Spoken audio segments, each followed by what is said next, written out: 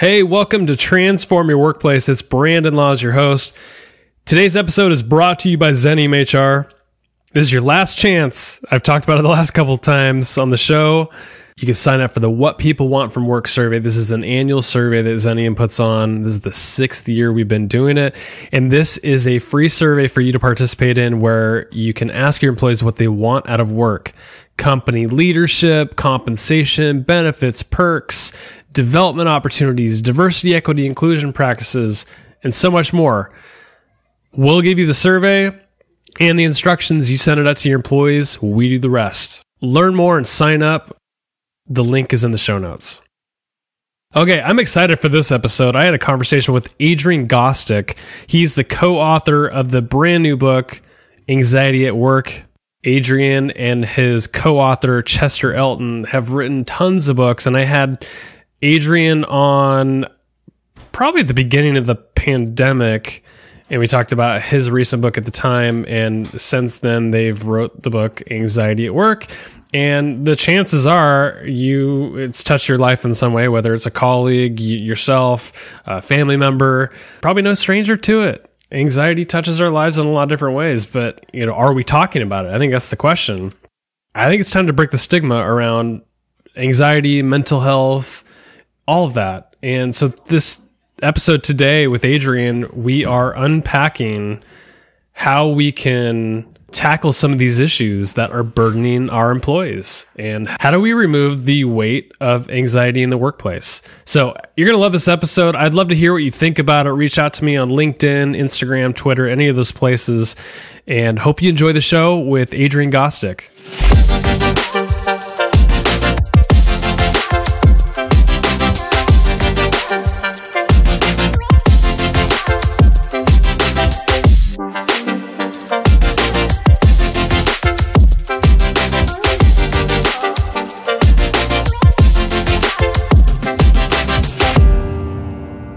Adrian, it's a pleasure to have you on the podcast. Thanks for coming on. Hey, it's my pleasure, Brandon. I'm excited to talk about your new book, Anxiety at Work, 8 Strategies to Help Teams Build Resilience, Handle Uncertainty, and Get Stuff Done. So what's interesting is this came out right around, we're still in the pandemic, but, I'm curious where anxiety was heading pre-pandemic and then even during COVID and all this, where our anxiety levels. It's a great place to start because we began this book back in 2018 when we were seeing about 1 in 5 employees having a full-blown anxiety disorder they were living with. And yet we didn't talk about this almost at all back then. That was 3 years ago. Remember way back then, the reason we started talking about it, we just said, look, this is going to be a wave that we need to start addressing. Managers just don't have any tools to deal with this. But imagine that 1 in 5 of your employees came into work with a broken arm every day. But we don't talk about broken arms, because it gets really touchy-feely, and it's ridiculous. Well, right. Here's an injury to the most important organ in our body, our brains, and we weren't talking about it. Well, now as you say, the pandemic hits, and all of a sudden we saw anxiety levels go from around 18% to within the U.S., the Census Department showing about 30% of all working adults having a full-blown anxiety disorder by the time we're in the middle of the 2020, and 42% of people in their 20s. That is pretty remarkable. And yet still, this is just starting to become a discussion many organizations are having. So that's really our mission here, is to remove the stigma and get conversations going and maybe give managers some tools to help. Yeah, it's interesting you say just talking about it in general. Years ago, we weren't talking about this at all. And now it's taking a even global stage. Was it yesterday? I think Simone Biles of the United States, Olympian, I think just withdrew because of mental health. And I think it's nice that people are now starting to talk about it. Yeah. We have Naomi Osaka, we have Simone Biles, these, you kind of think sometimes there's this myth that, just people that just can't hack it. They're not as talented. They're not as confident. Well, you look at Naomi, number 2 in the world. You look at Simone, number 1 in the world. These are extremely competent, very confident people, but anxiety is getting to them. And is this impacting our workplace? You think this just 2 Olympians. That's all that's affecting. So what we need to do is start having these discussions. What was interesting with Naomi Osaka was at first it was reacted, well, she's going to be banned from this, that, and the other. And then she goes, okay. And then everybody backs it off when they realize, well, this is serious. Serious, yeah. Yeah, it's such a shame that we are just starting to understand an issue that has been around for years. Yeah, and so what I hear often is that we're using words like worry, stress, and anxiety like really interchangeably. How do you define anxiety and how they may differ from those other words that I mentioned? That's a great question because we do tend to do that. They are very different terms. Worry is we're focused on a specific event. Gee, I'm going to fly tomorrow. Am I going to catch COVID? Stress is when we start worrying and it starts building up. Maybe my job is extremely worrisome and it builds into stress that starts affecting my body. We all know the signs of stress, right? The impact is all very differently, but it starts becoming biological. Anxiety is different. Anxiety, even when we remove a stressor, is still there. It can interfere with our work, our life. It is that intense and excessive and persistent worry and fear about unfamiliar situations or even everyday situations. Somebody, as we were doing our interviews for Anxiety at Work, she said, anxiety, she says, makes me feel the problems that I face are insurmountable and my ability to cope is insignificant. We just feel like ants, So it's safe to say like anxiety is this perpetual, and it's like the worry, stress, all those things built onto each other. And then it's like this just constant feeling, and that's the anxiety. Yeah. And now as people who have anxiety can say, well, look, it can come and go. It, as you see with Simone Biles, it's, it just hit her at this point. Yeah. All the pressure, all the stress. And that other times, other Olympics, perhaps it's not as pervasive. And so there's several ways of thinking about anxiety. The first is a disorder you're born with. The second is it's created within you from PTSD or other trauma that's happened to you over your life. Another is that it's transient, that it may hit you like we're seeing with COVID, where people who didn't really have much of an issue before, after 15, 16 months of going through this, it's starting to hit them and it's become very real within them. And it's full-blown anxiety. Yeah. There's a line in your book that I'm like, I couldn't ignore. It says, you have anxiety about your anxiety. So it's like this thought of like, I've got anxiety that I'm going to have my anxiety or something. And I just found that fascinating because it seems like a vicious circle. Like, what have you found that to be true? Oh, absolutely. And that's one where, if you or your employees are suffering or do suffer from anxiety, a lot of times, they can definitely get themselves into this situation where, we just kind of start thinking, I'm anxious about becoming anxious.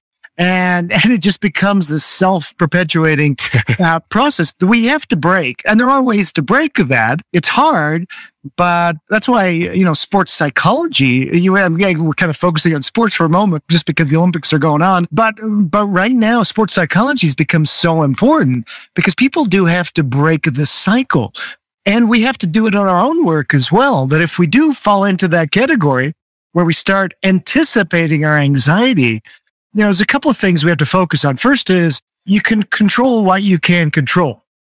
Sounds really simple, but you really have to focus on, look, I can't control all the other things outside of it. What did Naomi Osaka say? She goes, I can't go to the press conference. Well, they said, well, then you can't be in our tournament. And she says, I can control not doing that part. And she says, I could focus on the game, but not that. It was really fascinating. She was trying to control what she could control. How many times, though, do managers push against that and say, no, but you've got to do this? Right. And the other part of dealing with anxiety about anxiety is having a support network that really is supportive. Because sometimes I'll talk to somebody, they'll go, every day I talk to my mom and she just doesn't get this. She's not supportive at all. I said, stop talking to your mom about this. It doesn't mean don't talk to your mom. Just don't talk to her about your anxiety. She'll never get it.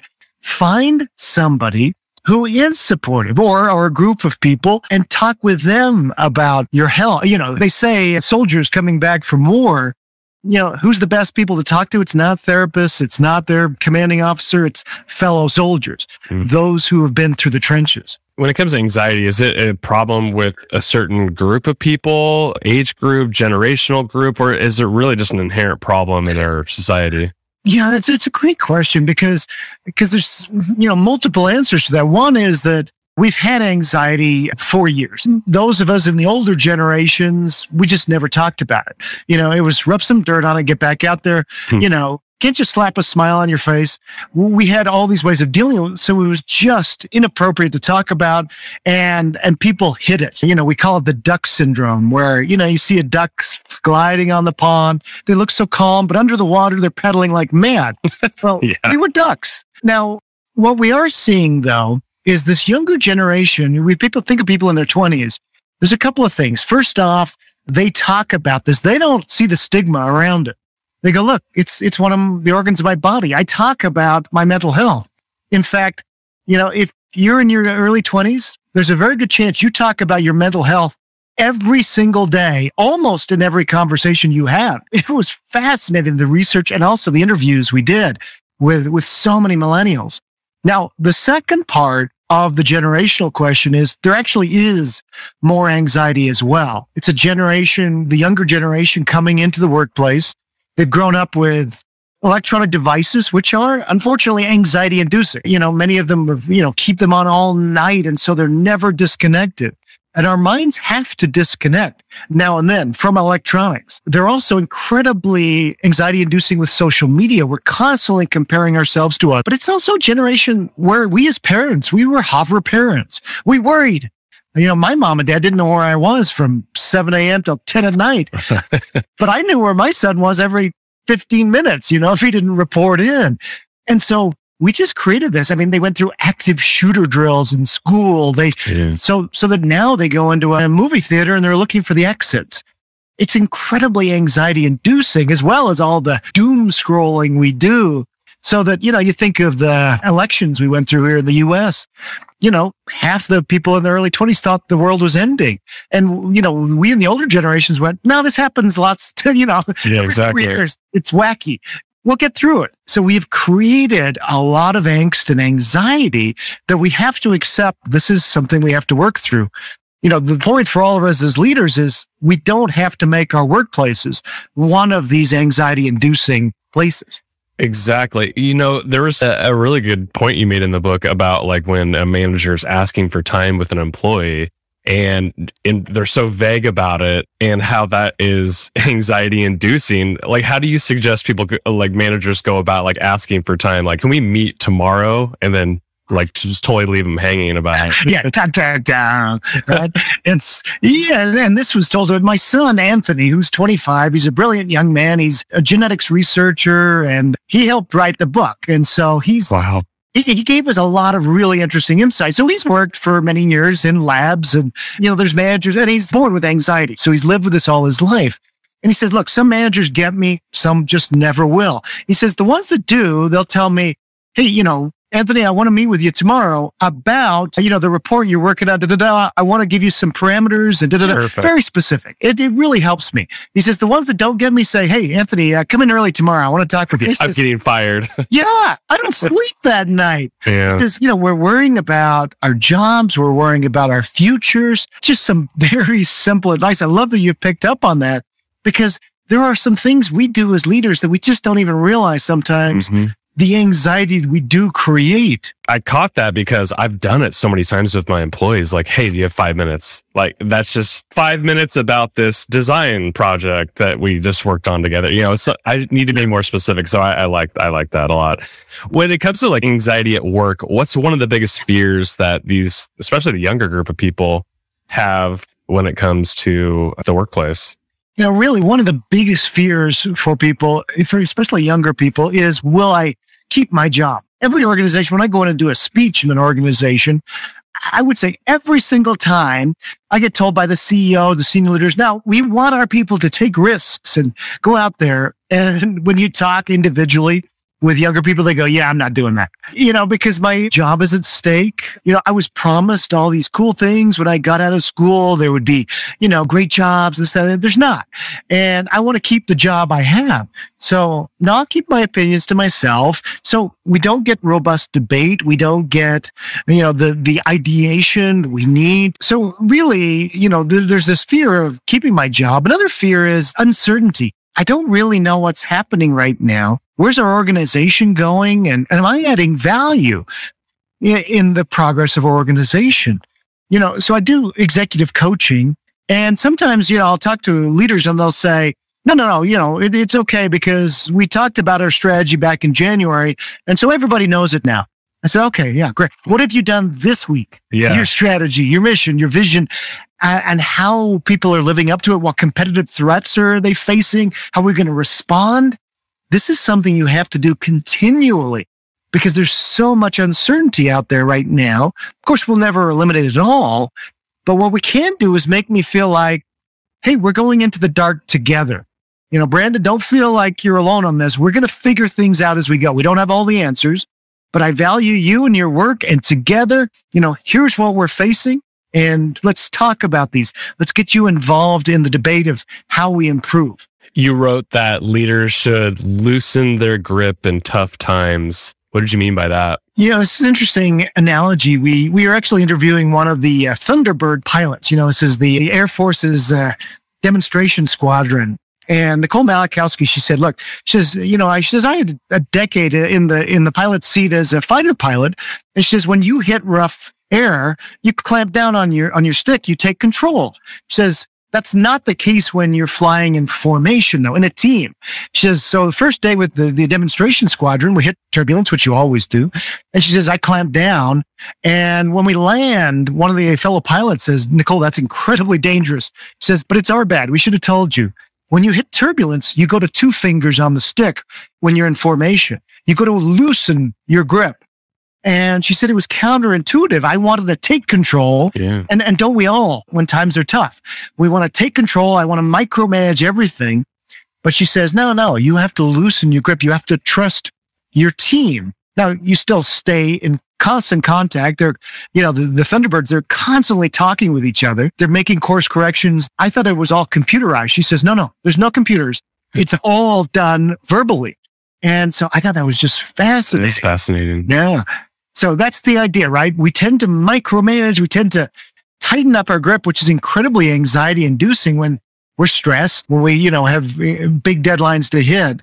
We got to loosen our grip now and then and trust our people and give them their reign. I think one of the biggest issues that employers are facing is they're feeling this sense of just overwhelmed, like there's too much to do. And you mentioned that there's 2 types of people when it comes to managing tasks, taskers and optimizers. Will you explain the difference between the 2 and also which is more effective for not like completely burning out? Yeah. So this was something we found with the Navy SEALs. You're trying to become a Navy SEAL. And as you know, probably, I think it's 80-90% of these are incredibly fit men and women going in to become Navy SEALs. And most of them wash out because it is incredibly mentally taxing as well as physically. Researchers have studied this. They found 2 archetypes, people who try to finish the Navy SEAL, especially Hell Week, which is, 5 days, 4 hours total sleep.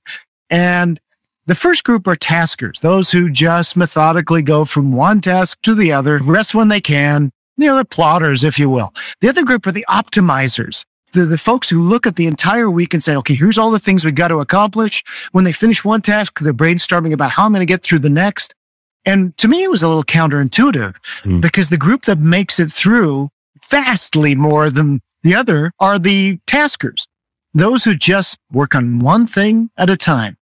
It's like the old saying, how do you eat an elephant? It's one bite at a time. So we also interviewed marathon runners, triathletes, and they say, yeah, look, I don't think about the race.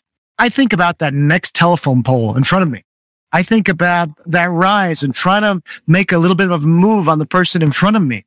I think about the next thing on the horizon, not the entire race. So when you think about anxiety and overload, that's what we teach our people. That's how we do it ourselves as you focus on to one task at a time.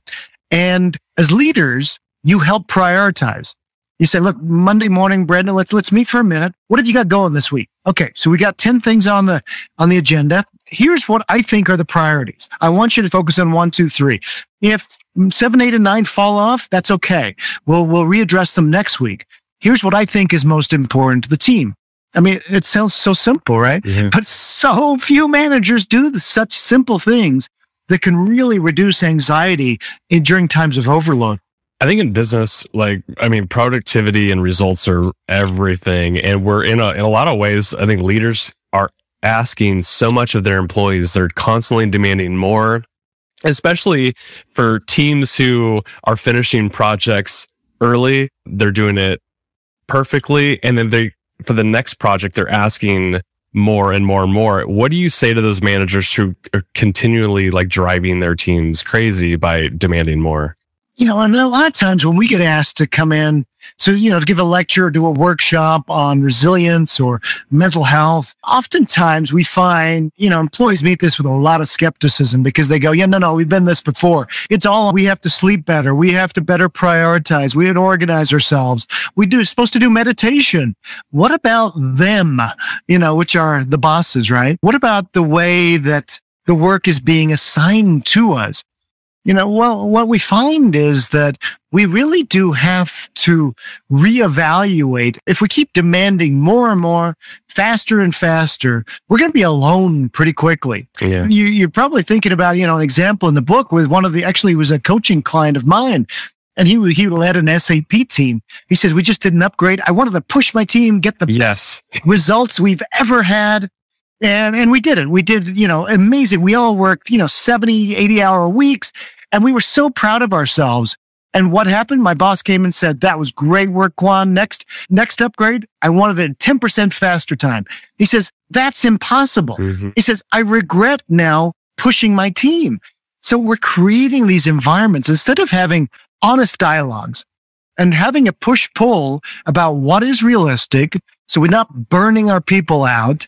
And that we really can create an environment where people are able to do their best work, but we'll still be able to maintain productivity and performance over time.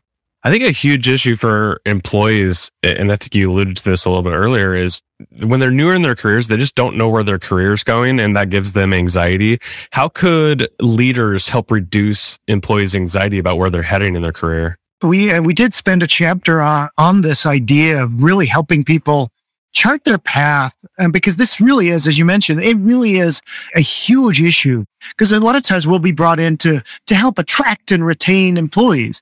And one of the things we talk about is, the way you attract people is let them know you're going to care about their career. You're actually going to have development plans in place because most of the time when employees join an organization, they're feeling like, okay, now I'm on my own. I'm supposed to get a review in 6 months. Maybe it's a year. Mm-hmm. What we find, in fact, in retail organizations or like service organizations, they're actually having career conversations every week because their turnover is so high. And they're finding this is one of the most powerful ways to cut turnover.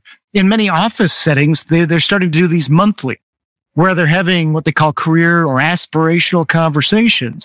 And it's not about your projects. It's not about interpersonal things. It's just about your career. So you meet with your manager who takes the role of a coach and says, okay, Brandon, where do you want to go? Okay, are we helping you get there? Are you getting the training you need? The cross-functional opportunities. You take simple steps like this, which is actually something a manager can do. I might not be able to give you huge promotions, but I can at least set the realistic expectations of what it'll take for you to move to the next step or to get additional, training or ideas. One of our clients is Kraft Heinz, and the head of HR. She says we don't think about careers as a ladder anymore. We think about it as a rock climbing wall. If you're on a climbing wall, she says the only thing you can't do is just stay there. You have to move. Pretty quickly, you realize I'm going to drop if I just stay there. So I keep moving. I move sideways. I move up. Sometimes you come down to go back up. She says, you're always moving on a rock wall. And I just thought it was a great analogy. That's our careers. We have to help people know we're going to keep moving here. We're going to keep you growing and developing. And that brings a lot of anxiety down. Earlier, you mentioned with especially the younger generation that with social media, they're constantly comparing themselves to other people. And I think even with the Xers, the boomers, they were keeping up with the Joneses and we're constantly striving for perfection, comparing ourselves to other people. And I suspect that brings on anxiety in all of us. What are your thoughts just about the whole perfectionistic culture and comparing ourselves to other people? And what is it doing to us? Yeah, it's a good question. Back when I was in MBA school, we were told actually, if somebody asked you that interview question, what's your biggest weakness? We were supposed to say, I'm a perfectionist. It's a terrible answer because we find perfectionists actually get less done than people who are just diligent strivers. Perfectionists are so afraid of making a mistake that they have a really hard time getting started. Often they think, well, since I'm not going to get it perfect, I won't even try as hard. They put unrealistic expectations on themselves and others versus, somebody who realizes, look, I'm not going to be perfect. I'm just going to do the best I can. So one of the things we find, and we give a lot of examples, and we have a chapter on perfectionism. And the first thing you got to do is simply clarify what good enough looks like. So my son, Anthony, who's the scientist, he says, I'm assigned to extract DNA from these 10-year-old samples. And he says, so I'm working on this for day after day, and I'm getting 7 or 8 out of 10, and I'm feeling more and more stressed. I'm not perfect at this.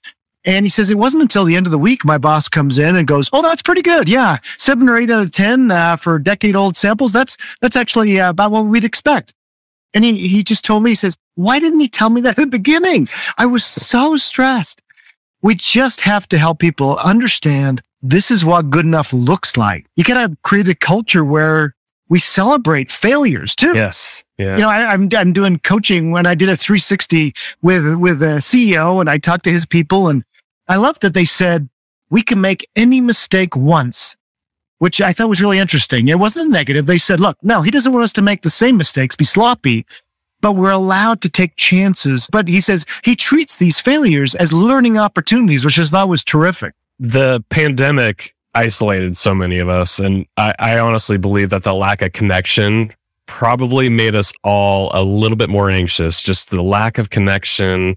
What can leaders do to bring people together, build those social bonds again? Well, it just depends too, whether you're now back in the office. So many organizations are not. Of course, so many had to stay back. If you're running a restaurant, if you're running a healthcare organization, et cetera, you didn't have a pandemic. You did, but it was still, it really depends where you're coming from. So if you're running a remote team, which many are still, now there's this anxiety of, coming back together.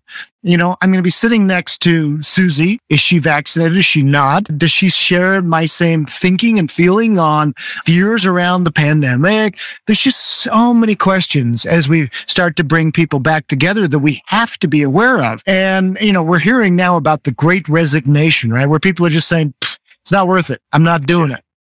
So what we have to do as leaders, it's incumbent on us to not say, well, you come back because I pay you.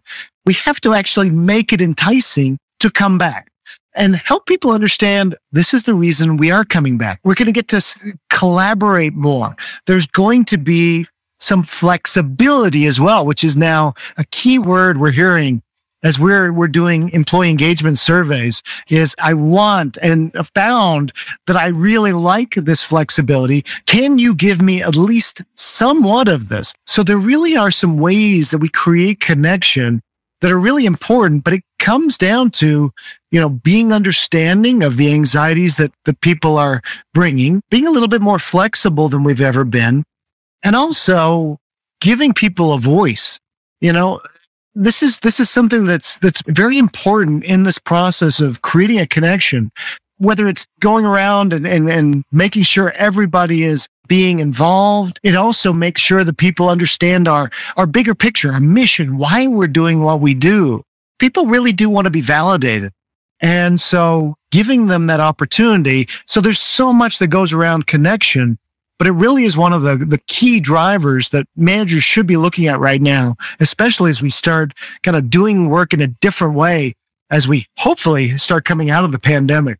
Right. And you wrote a chapter about gratitude and how it can reduce anxiety levels. I think that's something that could probably help build social bonds too. But how does the gratitude idea of being more grateful, being grateful for other people? How does that reduce anxiety levels? Well, one of the things we find is that there is an incredibly high level of anxiety among high performers.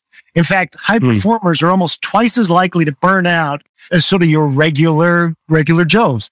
And why? Well, they put a tremendous amount of pressure on themselves, but there's also something we find a lot. It's called imposter syndrome, where my internal validation doesn't match up with what I'm feeling or I'm hearing externally. And so you got to keep reinforcing for me because I just don't believe it. One of the first person to return to Broadway is actually Bruce Springsteen. I don't know if you've read his beautiful autobiography called Born to Run. And he talks about his lifelong anxiety attacks, depression. I mean, this is a guy who's incredibly talented. Yeah. He's 71 years old now, and he says, I will perform until I'm out there with a walker. He says, the only place that I feel like I'm myself is on stage. Why? Because he says, I'm getting instant recognition, instant gratification and gratitude from the people around me. He says, the minute I walk up stage, I start questioning myself. Well, that's a shame, but that's what we find with high performers is many times they need to be reinforced over and over again. You can't say, no, we gave Susie Employee of the Year last year. Oh, she's great. Yeah. Okay. Well, it's July. What have you done for her since then? Because I need this over and over again. This is not weakness. It helps people understand if they're on the right path, are they doing what they need to do to help move your organization forward? Adrian, I've really enjoyed this conversation. Your book is such a good one. I appreciate you writing it along with Chester Elton. What do you want to say in closing just about anxiety in general for individuals or even leaders and helping people cope with it? No, thanks, Brandon. Thanks. It's been a great interview and it's been so fun getting to know you better. Probably the last thing I would say is, with anxiety, one of the most detrimental parts of it is that it makes people feel alone, that I'm the only one suffering. And the point is you are not. So whether you are suffering or it's somebody that is in your family, in your workplace, let them know that they are not alone. You may not know exactly what they're going through, but you've probably been in a dark place yourself. So get in touch with that. And it's not a competition. It's not saying, no, it's saying, I understand. Just talk. Let me hear. And I'm there for you. Be supportive. Don't be judgmental, but help them know they are not alone and you'll make a big difference in somebody's life. What's the best way that listeners can support you or connect with you? Anything that you want to point them to? Our new book, Anxiety at Work, came out from HarperCollins in May. So encourage you to pick up a copy. You can find us at gostickandelton.com or Google Adrian Gostick, and we'd love to connect with any of your listeners that need some help or need some solutions regarding building resilience in their workplaces. And thanks again, Brandon, for having me on the show. Adrian, it's been a pleasure. Thanks.